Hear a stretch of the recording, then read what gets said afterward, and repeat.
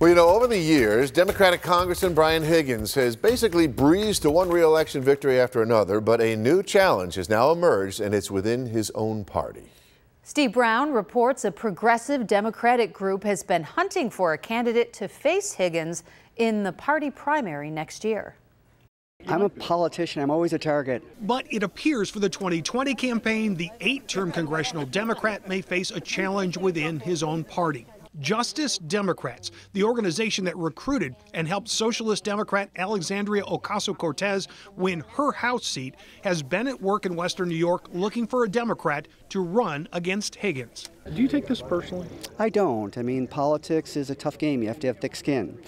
And, you know, we aren't afraid of a fight. Environmentalist Jackie James Creedon was approached about a primary challenge to Higgens, but she declined, telling supporters on Facebook she'd rather continue working with her organization.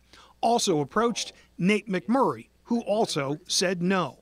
Although we may have minor disagreements on issues here or there, this is not the time to have those fights with people that are on your side. McMurray says of the several people encouraging him to run, many had grown impatient with Higgens on certain issues.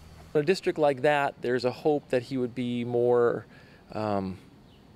progressive, more forward on issues like health care. While Higgens favors opening up Medicare to people who want in on the government insurance, McMurray wants a Medicare for all universal health care system for the country. That's a position similar to Ocasio-Cortez.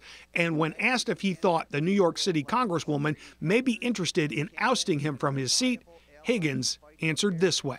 I have no idea, and it doesn't matter. There's always going to be an influence out there that tries to impose itself.